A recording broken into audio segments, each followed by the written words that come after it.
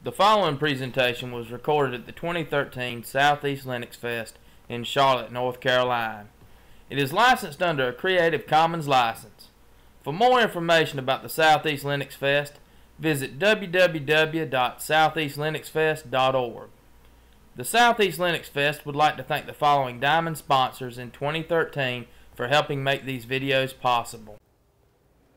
So hey everyone, my name is Jayneil Dalal, and I'm currently a technical writer / embedded Linux engineer at Intel.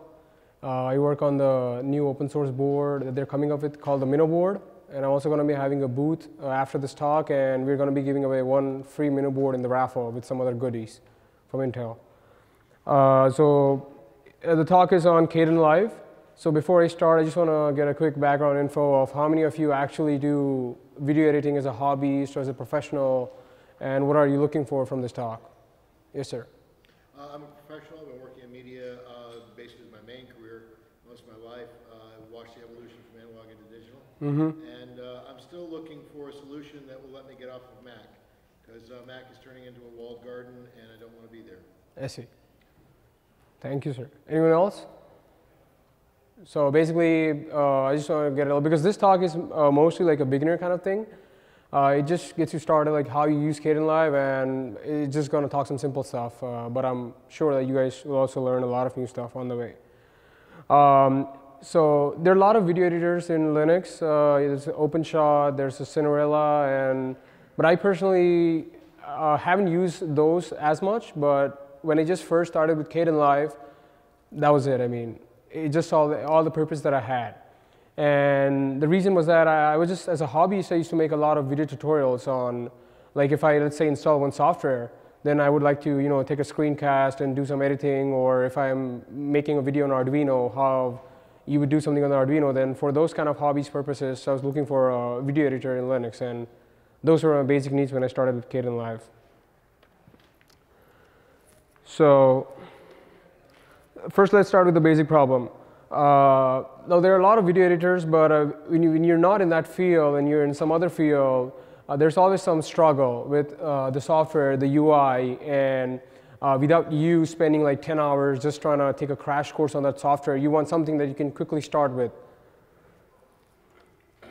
Like I said, yes, you need a simple and clean, intuitive UI with a lot of features that can not only solve your hobby's purposes, but at the same time, it also works for a professional who's trying to use the tool.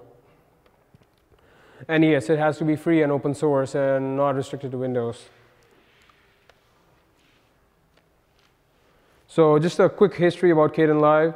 So the project was initially started by Jason Wood in 2002, and then now they have a small team of developers who are maintaining this project. And they also had a successful fundraising, I think in the past month or so, and that's really going to help them. And they also have a bounty feature where if they want some features introduced into the software, then they offer some money to do that. But you're obviously welcome to contribute if you can do in any part of the software. What language is the development in? Yeah, exactly, yes. So just a few of the awesome Kdenlive features. So the way I'm going to do is I'm quickly going to go over the slides and do a quick overview, and then I'm just going to start up my Kdenlive, and we're actually going to take a video audio file and do some hands-on projects. So it supports a wide range of camcorders and cameras. Then also, the whole Kdenlive is based on the FFmpeg and the MLT framework, and because of that, it supports a wide variety of formats that you normally would see in the industry.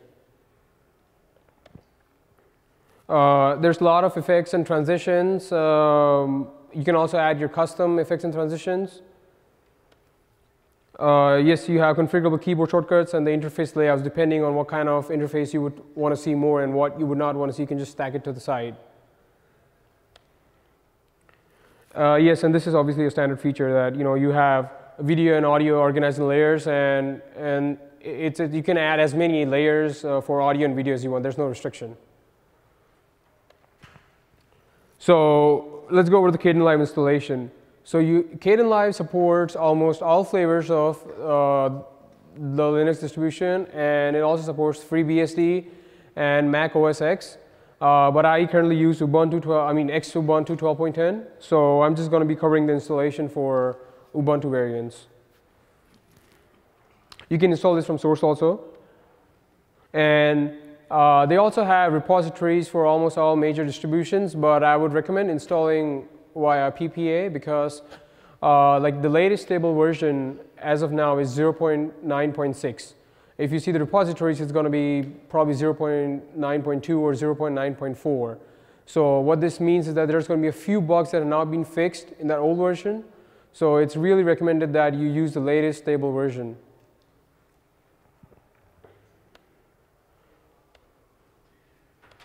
So it's just a simple line, just one simple line. You add the PPA, then you just do the install, and that installs it for you. If you're not normally working in a KDE environment, does it have to load the entire thing, or does it work off of just a small key? It just yes, sir. So I have XFCE, so it just installs the minimum KDE libraries that we need, not the whole KDE thing. But because I'm doing by the PPA, that's why it's installing that. But I mean, if you were to like build from source or install from that, I'm probably sure it's not going to install all the other external dependencies. Does the PPA include the dependencies? Yes. So the task that I had in mind was for today, where this first we're going to understand the layout of the software, then how you can cut the clip at different parts, then how you add different effects to the clip. Then how you can remove the sound and add your own custom sound to that video. Then merging two videos. Then the title, what is the title clip? And finally the rendering part.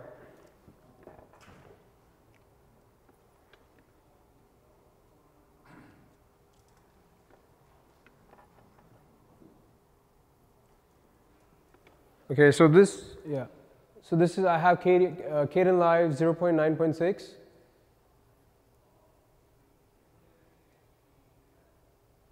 And so this is your, okay, yeah. Is it visible from there? Okay. So where my mouse is currently, this is the project tree. So the way this works is that first, whenever you start your project, you first want to import every sound clip, every video clip that you want to work with first over here. So let's say that, so basically what I'm trying to say is that you can also, so project tree is basically your bank or source from where you import everything, and from there, whatever changes you want to do or whatever clip you want to work with, you just select it from there. Then this is basically your timeline, what you see at the bottom over here. As you can see, you have different video and audio layers. So this is where you would drag stuff. So whichever clip you want to work on, you would just drag it from the project tree over to the timeline. So until and unless you don't drag the clip or the sound file from the project tree to the timeline, it's not going to do anything to that. Then over here, you have the effect list, various different effect lists based on the genre. So you have a lot of different effects for audio, then audio correction. Then effect stack is the list of effects that have been applied to a video. So you can keep a tab of what effect is being currently applied and which is not. And finally, this is the transition. So when you have 2 or 3 different videos and you want to have some kind of cool animation or transition between them, this is what you're going to be using. And this is your clip monitor, this is your project monitor, and this is your record monitor. So most of now we're just going to be concerned with the clip monitor. So that's going to be playing your current video that you just selected. So yeah, I think I covered most of the layouts, yeah.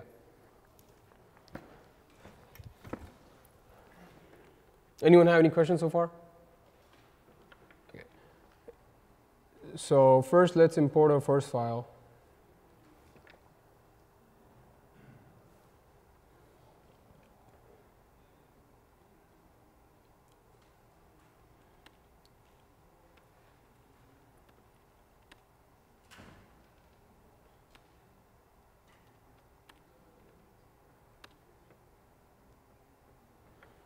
And you can, so the other thing was that often you're going to be asked to select the profile. So by default, it selects the appropriate profile for your video, depending on what type of video you have. And if you're not sure exactly that the video that you have with you, what is the frame rate, what is the resolution, then there's something called media info. Yeah, media info. So you just fire up this software called media info, and let's just open a file here. Open a file. So, okay, so for example, if I open this file, then it just gives me the information that, okay, what is the frame rate, what is the resolution, and information about the audio and the video as well, in case you're not sure exactly about the video file that you have. Yes, sir. Do all the media for your project need to be consistent to the same format, or does it do some conversion on the fly? Yeah, it does some conversion. So it's not necessarily that every video you have has to be like, you know, if let's say one video is 1024 into 768, it doesn't mean that all the other videos have to be like that. So basically just take the first video and then it adjusts the profile to that, but as you keep on adding stuff, when you finally want to produce your output file, you have a choice to select which is the optimum size you want to, do you want to have it for full HD TV, or do you want to have it for, you know, just a small, you know, laptop or something. So this is just a small video that I have. So as you can see in the clip monitor, you can preview this file over here. This is just a small video of an office. So now we'll just import another audio track.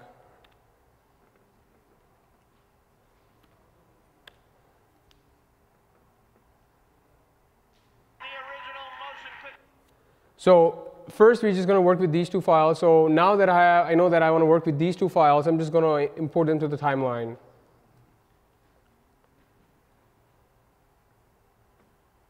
So this is my video, and now, so based on where you keep on dragging this mouse over here, you can see the preview over there. And if you don't like, you know, this being too big, then you can always just, you know, like adjust based on your need. Like you can just adjust this, or I can probably make this bigger and make this more small. And then Can you break them out to be independent into one player view? Can you manipulate them as individual segments? So basically, you can undock them. You can just remove that if you don't want it. And like, you know, now I'm sure that this is the way I want this layout to be. So you can just save this layout. Or, you know, sorry, save layout, save layout too. So every time you start, then, you know, you just save this layout. So you make sure that, okay, you don't have to start the settings again. And if you just close this thing, it's just going to go away, basically. So this is your video file. And so first, what you're going to do is, first we're going to work with the audio. So now I don't like the audio in this part. So what I'm going to do is I'm going to right click here. Then I'm going to split the audio. So as you can see at the bottom, it has inserted this audio file over here. But as of now, it has not removed the audio file. The audio file is still stuck with that thing. So if you just play the file right here, it still plays that. So what we need to do is we need to ungroup the clips. So now what we've done is we've taken the video file and we split the audio from the video file. So now this is different. So basically now if you play this, wait a second, yeah. So now the audio is still playing. So now if I delete this audio, it's gone. So remove the audio. And something else I'm going to recommend is that this is a very stable software, but occasionally there's a lot of crashes, and I have experienced this. I'm working like 90% done with the project and suddenly it crashes. And most of my work is sometimes gone. So whenever you're doing something with, make sure that you just keep on saving it. So now we got the audio done. So now we want to add this audio. So this is from the movie Oblivion, actually. Motion picture soundtrack to Oblivion is out. So now you got your audio there. And so now once you have your audio done, now let's say that you just want to have the audio till 1 minute. And after that, you want to clip off the audio. So all you got to do is you just got to click on the audio file and then press, I think, Control R, I think. No, it's Shift R. Yeah. So if you take it to the point, you just select the clip. Like let's say you want to clip the audio file. So you just take it to that point, and then at the desired location, just press Shift R, and that's going to split the clip. So now, as you can see, these two are separate. And I could probably just, you know, delete this part, and after 1 minute, there's no audio. And now you can do mix and match. So basically what you could do is, after 1 minute, you want to have some other soundtrack. So you can add another soundtrack based on your need. Do the audio tracks always present as stereo pair? You can convert that to mono, but I think for that you need to use Audacity or something, because I tried one time just recently converting this stereo to mono, and I don't think it worked out for me. And yeah, then there's also the zoom button. So I mean, basically, if you want to go down to the detail, like when you have like 4, 5, 6 different clips, so that time you'd probably be using the zoom function, which we go over in detail. So that time you would want to use the zoom function to go to the minute detail of the clip. And also there's tools that I'm using, like you can also use the razor tool. I mean, there's the shortcut I told you is just to simplify and not use this every time. So that was for the audio part. So now we're also going to get one more video. Can I ask a question here? Yes, sir. A while back you did a step where you split the audio out. Yes, sir. And of course, instantaneously you had an icon or a representation of that visually, and visual evidence of that audio track. Yes, sir. Instantly. And then you did a save shortly after, and right now you've got some other audio track in there. Yes. Is the program truly saving a complete knitted audio video file, or is it really saving a representation of what it will later export as a? The second option, what you're mentioning right now. The second option, that is just, it's not actually like, if you're working with big files, it's not gonna do all the exact changes there and there. Like if I remove some audio, or if I do something, it's not gonna make the changes there. Like, okay, let's say I take a big video and remove the audio, add another audio. It's not gonna do that. It's just gonna make a note, okay, you know what? When the final project is supposed to be exported, you're supposed to do like this. And that's one of the reasons why it takes so long for rendering. Like if I have a big video in this machine, it takes about 15 to 20 minutes, and this is an i7 dual core. So what is that last command that is the final knitting together of all the components? What's that? So basically, let's say like you want the project to be as it is. Like you just want to now produce a movie from this thing. So when you go to project and then you go to render, this is the final thing where you select. So okay, you know what? I want to have an MPEG-4 format, and then I want the audio to be MP3. So you select your video rate, your audio rate, then other different options, and then you just render to file. So once you click that, it generates your file. Yeah, so feel free to ask any questions in between. I think that'd be much better. Do you have to ungroup your audio from the videos as something I'm used to doing? Yeah, there's an option to split the audio from the video. I missed that. I was trying to delete my audio and my video. Does it support time stretching, like slow motion? Does it support time stretching clips, like slow motion? Yes, yes. So it's like okay, yeah. Let me show that feature. Yeah, it's a good. To extend my question a little bit, is it fair to say that when you make a project active, it has already divided the components out for the purpose of the program managing it? Well, from your view, it has not. I mean, from the user view, it has not split it, but internally, it has split it. So I mean, if you want to split the audio and video, I mean, it internally might have done that, but for you, you got to specifically tell it that I don't want the audio and video together. I want to remove this thing and add another thing. So you still got to say, but as to the user, it's all done in the back end. So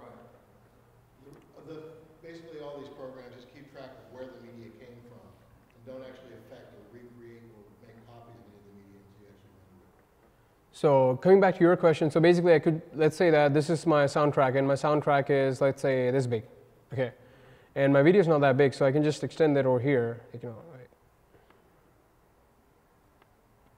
Hold on. Yeah, so I think you can do that for the soundtrack, but I'm not sure exactly if you can do it for the video.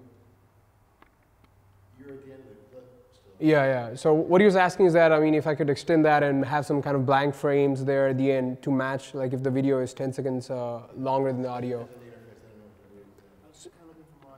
You can reduce definitely the size. I mean, like let's say that the soundtrack is just till, hold on a second, it's just till here, right? And now read is too long and you really don't want that, so you could just reduce it till here, so. I was looking for kind of more like a slow motion slam dunk, or like. That would be an effect application. Yeah. Apply that to the effect. Okay, So okay, so let's just do some effect on this video first. So you go to the effect list, and let's see from the color one, okay? So let's say we want to do a grayscale of the whole thing. So what you do is you just take this thing and drag it over here. And when you play it again, Motion picture soundtrack to Oblivion is out. so the whole thing is in grayscale. And this is just like, you know, what I would do is like, you know, if I wanted the grayscale effect just till 39 seconds, for example, then I would just split the clip. So what I would do is I would just apply the effect on this part right here. So I would just take this feature and apply it over here and not over here. So when I join them again, you know, this still has the effect applied to it. But if I just select, okay. So now what is happening is, what I did was I applied the grayscale effect till 39 seconds, and after that, I don't have the grayscale effect. So you can actually choose for what duration you want the effect and for what duration you don't want the effect. And then you can simply put a dissolve between the two now, right? Yes. Yes. So that's another effect. Let's do that. Yeah. I was just trying to quickly go over some effects. So this is one from the color effect. I'm trying to. I did use the one you're mentioning about the slow motion. I'm just not able to recollect where it was actually. For like room tutorials or like music videos stuff. Dissolve would be a transition rather than effect. If you're looking at it. Yeah, that's in transition. I'm just trying to find his effect. If I can find it here. Is that a search dialog box at the top there that you just type in? Yes. So let's see. Your fading effect right here. So this was some of the effects. So now where the transitions come in is actually, let's add another video first.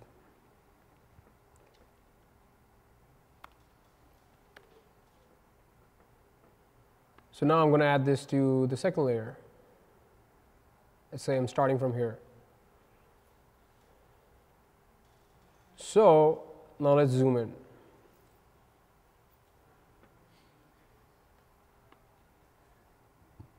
So this is where the zoom in feature comes in. So it's over here that you decide where exactly do you want the second video to merge in with the the first video. So once you have them laid out properly, what you can do is you're going to see a green. Let me zoom in more. Okay.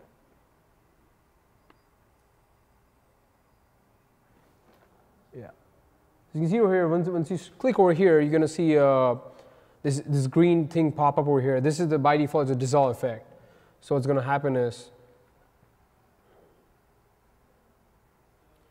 so this is the effect that you were talking about. So it just, fades the first video, and then the second video starts gaining popularity. So if I replay that thing. Basically makes the top layer disappear. You see the reveal in the second layer. And you have a lot of different transitions. Like, you can have divide, multiply, overlay.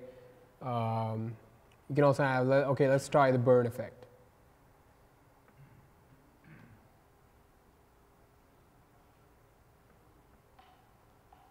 And you can also adjust the size of this transition, like how much do you want it? Do you want to reduce it further? And then accordingly, you just move the second video file in respect to the green transition layer. So let's just try one more effect. Let's say overlay. So this just overlays the second video over the first one. So there's a lot of cool effects, and it's basically just about like which kind of effect you want, and you just try the different effects out. Yes, sir. I have an application. I don't know if this is an appropriate tool for it, but I've got a few thousand still images in JPEG. I'd like to import them into a tool and then produce a video of that. Yeah, you can do that. Can you do that? Yeah. How do you do that? So basically what I would do is, right now I just imported a clip, right? So I need to find a video, a picture that I have to import. Hold on a second, let's see. Pictures. I mean, without clicking 1,000 times. Yes, I understand. So hold on a second. Yeah. Actually use encoder for doing that. It'll take like 10,000 still images and it'll So you're talking about importing, like, you know, so basically the file manager, basically, if you just select on all the files, like I'm selecting all 5 files, then it just imports the whole thing right there. Yeah. And then, again, same thing, I just select all these files and I just drag them on all the way here. So as you can see right now, what it did was, it just had, like, let's say the default duration is 5 seconds. So it just placed one file after the other file for 5 seconds, and yeah, so you can just select like 1,000 of them and just drag them to one video layer and it's done. But you need like a pretty decent machine for the rendering part, I would say.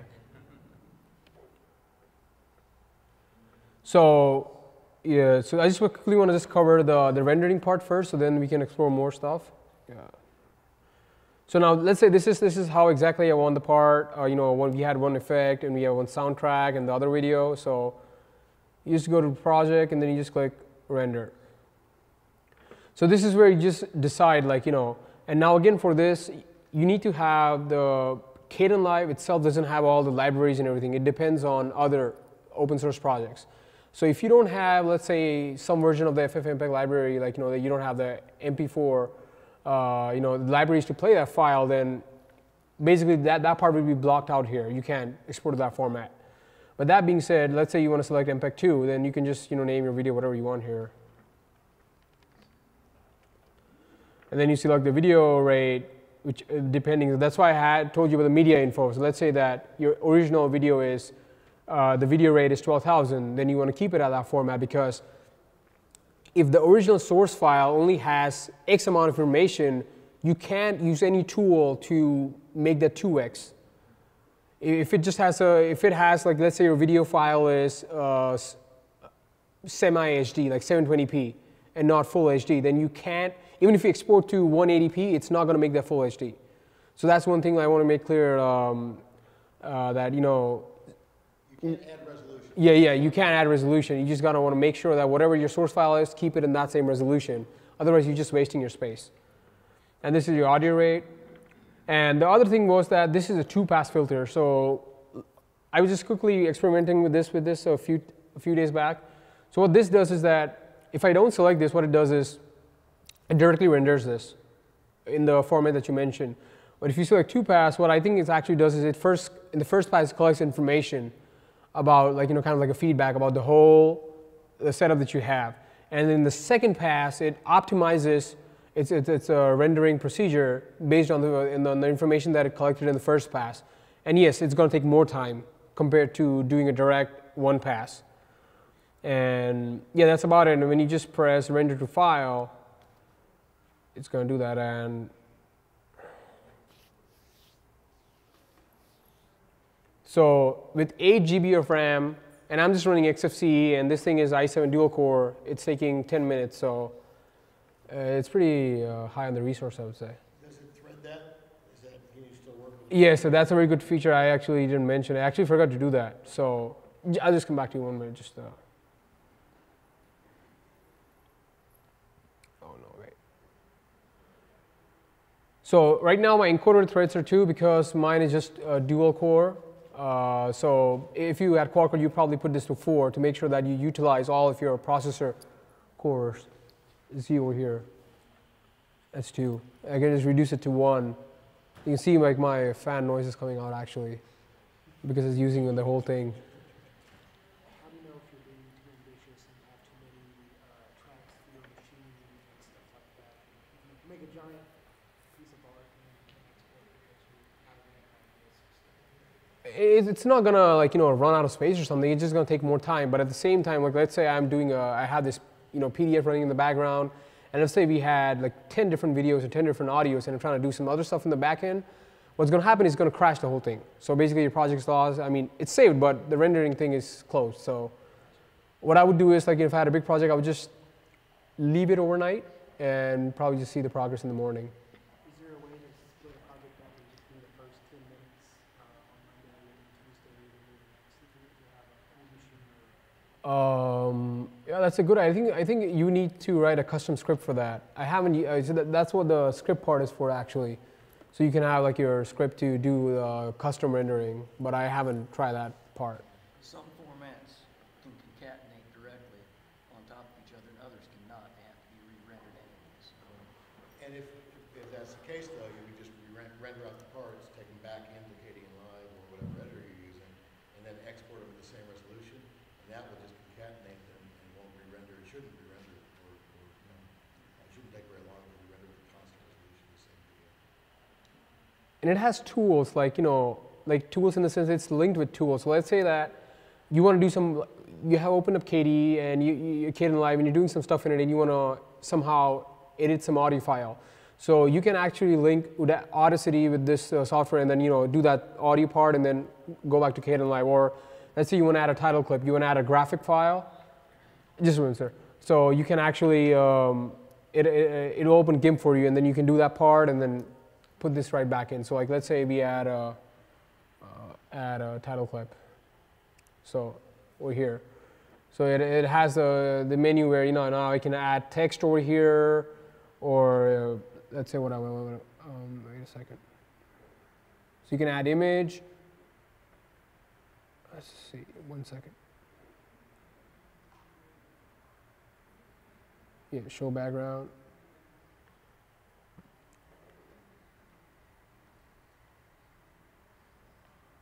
So now here I can just make my own kind of custom image, and you know, so this is the actual background at which the whole thing is paused right now, and then I can have my custom image over here. I can add my own text, and depending on that, you know, that would be a title clip. So something you would put on top, like let's say in between the video, you want to add a feature, step 2. Then this is what you would do. You would add a title clip at that part and write down this is step 2. Yes, sir, you had a question?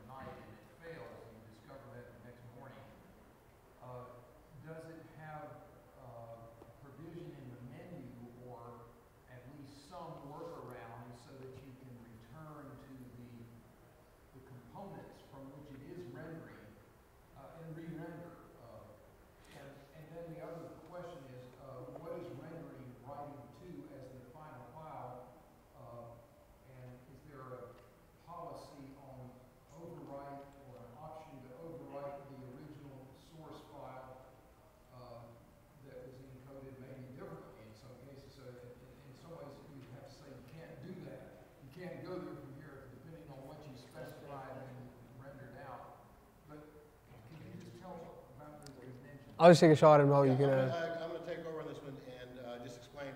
All these video editing processes only work from references to your original files.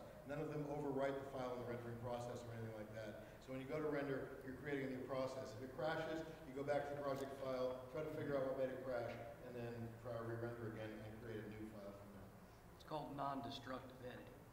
Yeah, that's correct. That's the term. Yeah. So basically, you're ensuring, even in the worst case, if you forgot to save the file, I think it has a feature where it automatically saves after some time. So a couple of times when I did not save it and it crashed, right? It has a recovery option where it tries to recover to the last save point, checkpoint, and bring your features back. So if your rendering fails, that's no problem. You can find out the error, maybe some library file is missing, what the problem is, and then you can just go back to that state where you had everything set up perfectly fine. Yes, sir.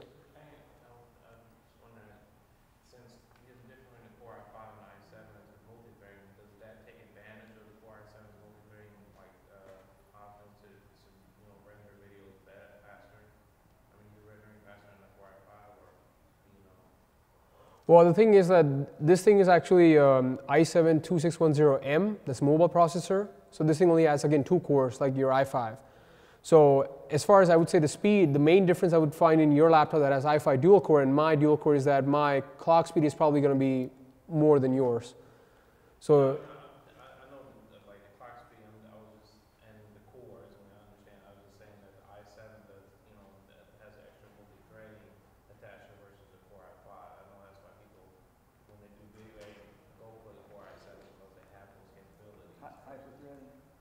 hyper-threading. Yeah. So yes, so in this case, I would have 2 cores and 4 threads.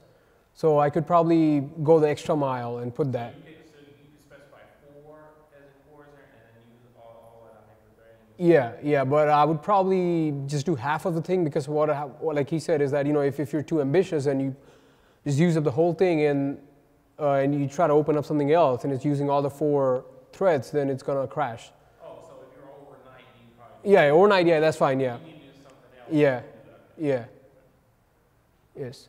How is there how would you want to, like, you want to package it up and back it up off your machine, so if your machine melts down, you have your you know, like how would you like kind of keep it mobile so you can move from one machine to another? Maybe you want to render it over here, but work on it during the day on the laptop.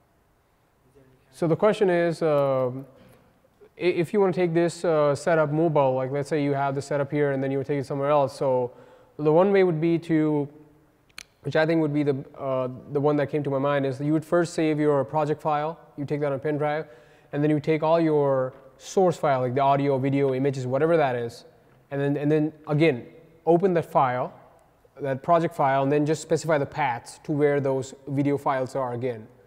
And that probably would replicate the entire setting because it just has a list of steps what it's going to do for the rendering. So it's relative. So if your media files are in the same folder as your project file, you can just kind of move around without it freezing out because it's in a different. yes. So I had some couple of questions for you, you know, from hobby's point of view. A couple of guys who saw Kdenlive for the first time, how did you find the UI? Was it intuitive? Was it a little bit overwhelming, complex, too many menus? What was your feedback on that? Seems intuitive enough. My own other experience with Final Cut, and the tools are basically where you expect them to be, having experience with any other, you know, video editor of the type, and it's super nice having that drop down menu for effects. Yes. Have the filter searching. I've already made one here. Oh, nice. Yeah, except rendering on this would take about 3 hours for 30 seconds. I see. What resolution? HD. I took the sample HD video from my Windows side on this, applied a blur and a new video and a new MP3 to it with a flange effect. A lot of the rendering time depends on how many effects and such you put on them and the complexity of the effects. And That Gaussian blur is going to take a while. And put on 5 in that book. Yeah. And something else I want to show here is that, I mean, often there's going to be some limitation to what every tool can do, and it's eventually a mix of you do this part from this tool, this part from this tool, and then I eventually just add clubbing them together in Kdenlive. So for example, you know, you often see all this animated videos in Gmail and all that, you know, that they make them for Epiphany Studios, and they give me a quotation of $50,000 just to make a 2-minute animated video. And then I'm just going to show you the same video that I made using an online site for almost like $30, yeah.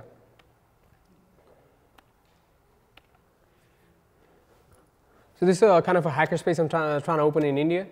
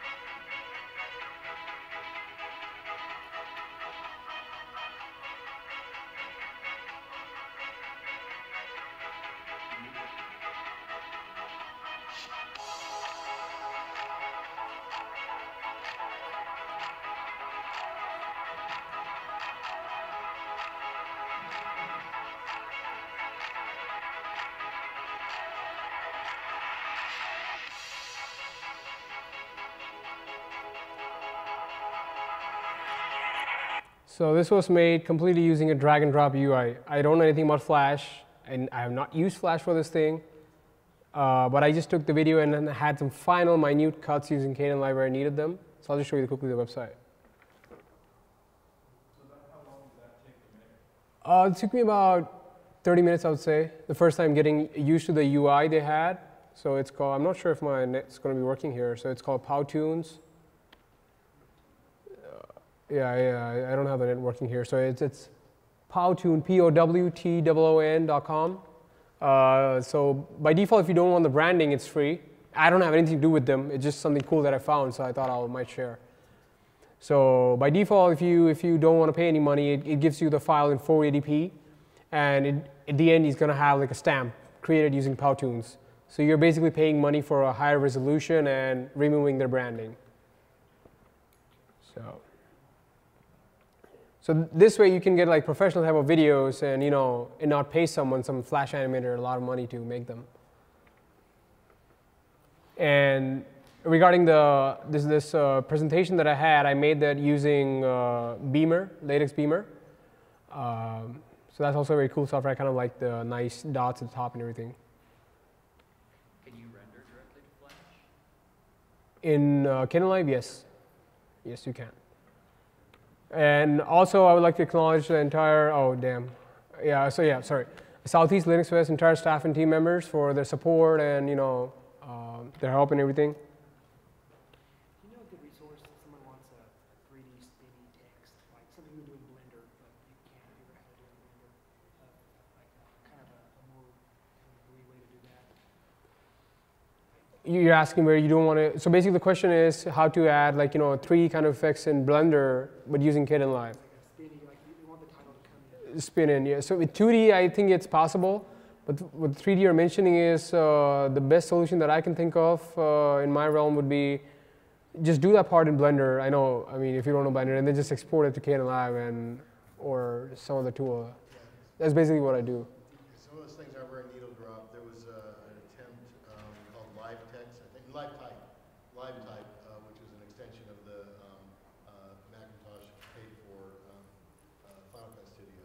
And LiveType would do those kind of effects as somewhat of a needle drop. You could actually map out where your text is going to land and the effects that you apply to each letter or to the line of text. Even that UI was a bear to learn. I'd rather learn Blender, keep it free and open source. And these are some of the resources, like you have the Kdenlive manual, the forum where you can ask questions, and they have this tutorial part where they collect everyone who's made a video tutorial on Kdenlive, and then you have a vast collection of videos that you can just watch and get some information. Yeah, you can also use their IRC channel. Pardon me? Freenode or? I think it's Freenode, yeah. Yeah. I haven't used their IRC that much. I usually found my answers in the forums or in the videos. How stable or unstable is it really? When I first started using, I think it was 0.9, I think something, 0.86, something like that. It was very crashy. It used to crash, and this was about like a year back, and I had a lot of problems. But I just used it just because I was getting my stuff done. But with this the latest release that I'm using right now, it's pretty stable. So far, not a single crash. Unless I'm trying to overburden it with, probably, having 15 tabs open in my browser and then doing something there and then having this thing rendered in the background. It's using the same it's Dan Denny, right? Kenny that wrote the back-end Melt. The MLT framework? Melt, yeah. The Melt Yeah, it's using the MLT framework, yes. MLT framework. And it's also used in OpenShot and some of the other editors now. And it was kind of new 2 years ago. Yeah. But he wrote DBGrab and a bunch of other stuff that's been around for a long time. Yeah. But I'm pretty amazed with, it's nice. I mean, yes, you cannot get professional type like, you would expect in a movie like type, like in effects. Probably for that you would need to use some Windows side tools. But from a hobby's point of view and for just getting my work done, I think Kdenlive pretty much does my job that I need to do. Hey, 4.8 or sorry, 0.9.2, how lucky would you say that is compared to live version?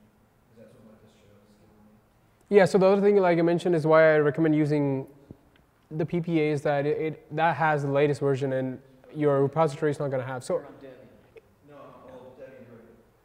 so it's stable. I'm not saying it's not stable, but there's like few minor bugs. Like one of my friends had that bug where he had some issue with the UI, something would not work. So that was just an issue with that version that you're just using. So my take is, if it works for you, if there's no problem, then stick to that version. But if there's some problem you're just facing on that thing, that then probably means that it was probably solved in the newer version. So in that case, you would probably move on to the latest version. But in terms of features, it's probably much the same. Anyone have any other questions or something? Yeah. Could you do a quick overlay or text title actual and show it happening over your video for a moment? Yes. Because we didn't quite get to that step. We talked about adding pictures and stuff to the title pages. Yeah. Do those show up as an effect, or is it transition, or how do those show up? Yeah, I understand what you're saying. Title is a real important part of most videos. No, I understand. Does it support subtitling and stuff? Yeah, so in subtitle, in the sense it would basically, like I mentioned, I would just be adding title clips at different parts. Yeah, so I would just add the subtitle clips at different parts. Yeah, the trick with ESO is trying to automate some of it, and the scripting might open up that possibility for this. So what you first do is you just first show background, so actually know that at this point where you put your cursor here, so at this point where my cursor is, okay, I can't, yeah, wait. So at this point, what is the background basically? So that's why you would do show background to know, okay, this is how it's gonna look. And then you just click on text. So let's say, hello, how are you? And then I would want the size to be 100, let's say. Maybe 200 if I'm too ambitious. No, that's too much. 130, okay, this looks good, yeah. So once I'm done with this thing, I just put it over here. Back it down to the underneath the camera. So okay, yeah. There you go, now you can read it. Got it. So now you just click OK. So now what's going to happen is, let's see, if everything went correctly.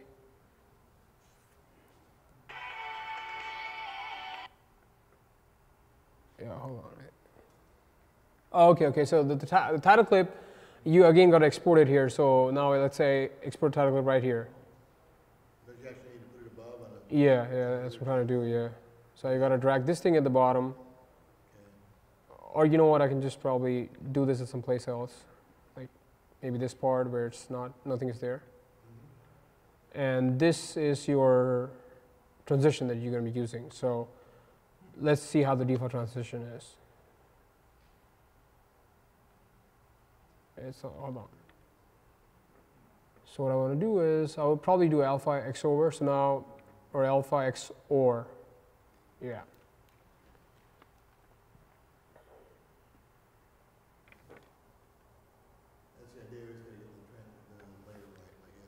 Yeah, so I'm just going to do that. I probably need to fine tune it to make sure that it's, you know. So it just creates a clip and you can do pretty much anything you want with it. Yeah, you can add, you know, subtitles. So when I'm making like any Ubuntu videos, I'll probably have step 2 installing, you know, probably example Firefox and. You know. Is it a green screen or green screen? Yeah, exactly. Yes, it does that. Yeah, I actually did this too. Like what you're mentioning, you have a green background, and you know, yeah, it supports that. So you can have your own custom background. You'd be like, you know, you'd be in space, and yeah, yeah. I forgot if all of you are watching this YouTube video, so there's I have him on Google Plus. This guy, he's very well known for he makes the videos for XDA developers and also on Ubuntu and some other stuff. I forgot his name, but he's pretty well known in the community. I'm not able to recollect his name, but he basically uses Kdenlive for his video. Jordan Keys? Exactly, yes, that's the guy. So the question was that I was trying to tell is that there's a very well-known guy in the community called Jordan Keys. So even for his videos, he uses Kdenlive.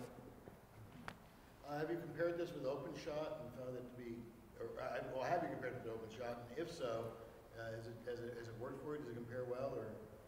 Or? The question is, have I compared it with OpenShot or not? So I haven't. I mean, I can't do the comparison because I haven't given that a fair amount of time to OpenShot. I just opened it one time or so, and I was like, I'm not going to use it. So, and I just stuck with Kdenlive. So I don't think that would be doing justice without using it for 2 weeks or so, and then probably doing a better comparison. Because the reason was that it just solved all of my purpose. I never had to like look back and start looking for something else. But the thing about OpenShot is with the new funding that they raised, I think on Kickstarter, is that they're trying to have a cross-platform version for Mac OS, Windows, and even Linux. Whereas in this case, it's only on Linux. So if some of you guys are using Windows, then... Well, you said it was on Mac OS X as well. Yeah. Yeah. So But in OpenShot, it's also, they're going to make a version for Windows. So it's like truly cross-platform, which is not still the case in Kdenlive. Well, that's Windows is eventually. So, but yeah, feel free to check out my booth, the MinoBoard booth I'm going to be having. It's a new open source platform from Intel, based on the Intel Atom processor. What's it called? The MinoBoard. Minnow? Minnow? Yeah, the MinoBoard. Like M-I-N-N-O? Yes. Yeah, that's correct. Like a little fish. Yeah. Little fish. That's the logo. Yeah. Is that available now? Is that a product? Yeah. So you can order like mid-June, and then you get the deliveries by June end. It's similar to the Panda board and all the other boards, but this thing is based on x86. Is it Valley View or Valley, or is it Cedar Trail Atom processor? It's the chip series is the E6XX series, so it's not the Clover Trail or the new version that you mentioned. Yeah. Good. Thank you. Yeah. Well, thanks a lot, guys, for attending the talk.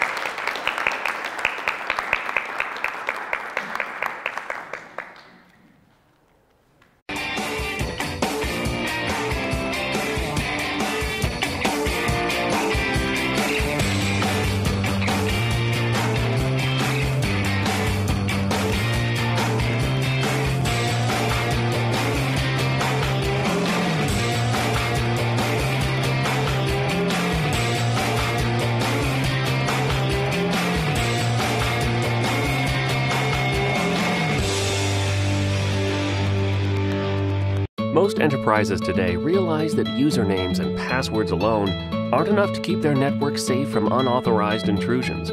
That's why two-factor authentication has gotten so popular lately. It adds that extra layer of protection enterprise networks need to stay safe. But what you may not know is that some two-factor authentication solutions, they're better than others, like two-factor strong authentication with Wicked. Wicked goes beyond other authentication systems by being less expensive, easier to implement, and easier to use, giving you software-based token clients built to run on all major devices and OSs, including iOS and Android. These tokens utilize a public-private key combination that's generated on device, so there aren't any shared secrets flying around for attackers to hijack, or which require any special handling. Instead, all keys are kept secure and private between the requesting token and your server, which you control in-house, making it the most secure way possible to perform authentication encryption. And with an extensive, flexible API and support for protocols like LDAP and Radius, Wicked works with any enterprise network architecture to protect the IT systems vital to your enterprise. Download your Wicked free trial today, regardless of whether you're considering two-factor authentication for the first time or just ready to ditch your existing expensive key fob system. We can help with easy-to-implement, easy-to-use, strong authentication. From Wicked.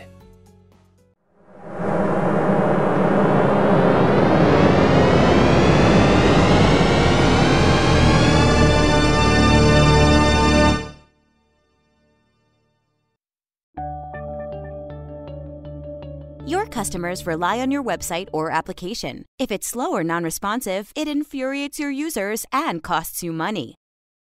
Keeping your business-critical systems humming along requires insight into what they're doing. Your system metrics tell stories that can reveal performance bottlenecks, resource limitations, and other problems. But how do you keep an eye on all of your system's performance metrics in real time and record this data for later analysis? Enter Longview, the new way to see what's really going on under the hood. The Longview dashboard lets you visualize the status of all your systems, providing you with a bird's-eye view of your entire fleet. You can sort by CPU, memory, swap, processes load, and network usage. Click a specific system to access its individual dashboard, then click and drag to zoom in on choke points and get more detail. Comprehensive network data, including inbound and outbound traffic, is available on the Network tab, and disk writes and free space on the Disks tab, while the Process Explorer displays usage statistics for individual processes. The System Info tab shows listening services, active connections, and available updates. Adding Longview to a system is easy. Just click the button, copy the one-line installation command, then run the command on your Linux system to complete the process. The agent will begin collecting data and sending it to Longview. Then the graphs start rolling. Use Longview to gain visibility into your servers, so when your website or app heats up, it stays up.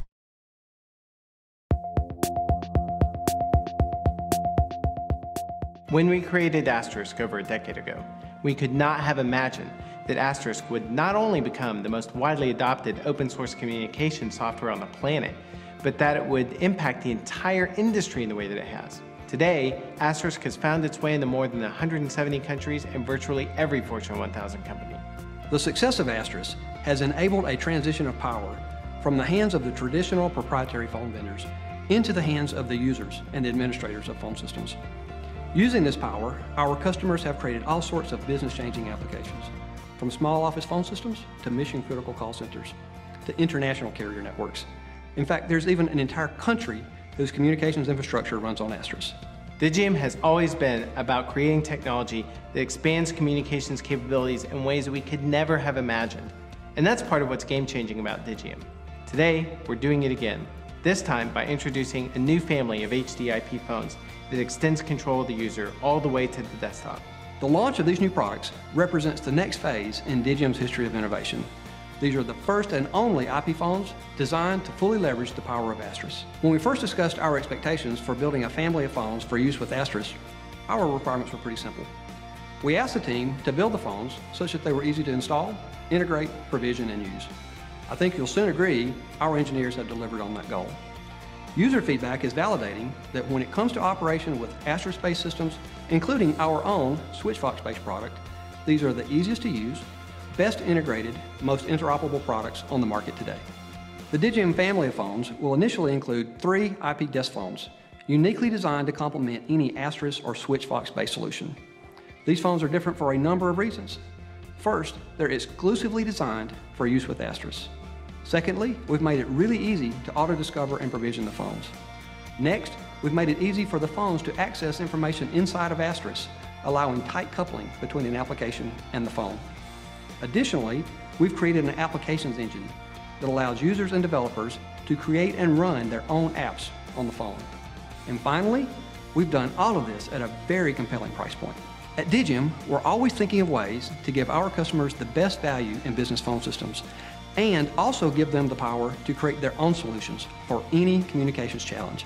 We'll continue to push the boundaries, not only to make Asterisk cooler, faster, and more technologically feature-rich, but to make Asterisk and VoIP communications even easier. And together, we'll change the way the world communicates. Again.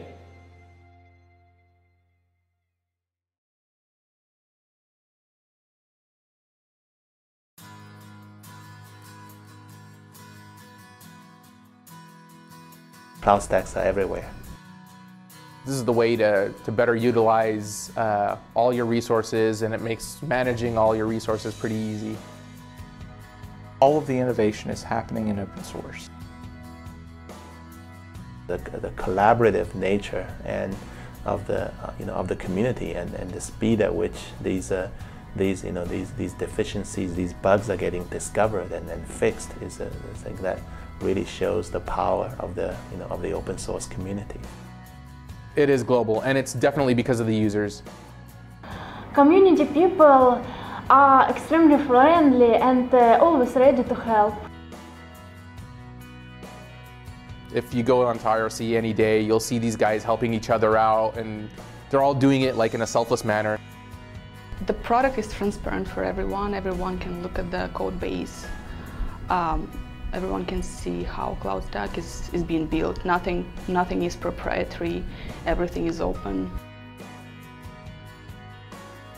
In many ways, it's absolutely vital to the ongoing health of Cloud Stack. The most exciting event in recent memory for me was our first developer boot camp. And our call gave people, I think, maybe 2 weeks notice to come attend. I was expecting 25 or 30 people. So we ended up with 87 people and had to go get more chairs into the room twice. Everything within cloud computing is commodity and is open source. And so I don't think that you'll see anywhere where open source is not pervasive in cloud computing. And so I think it's an assumption. I When you talk about cloud computing, you're really talking about open source cloud computing.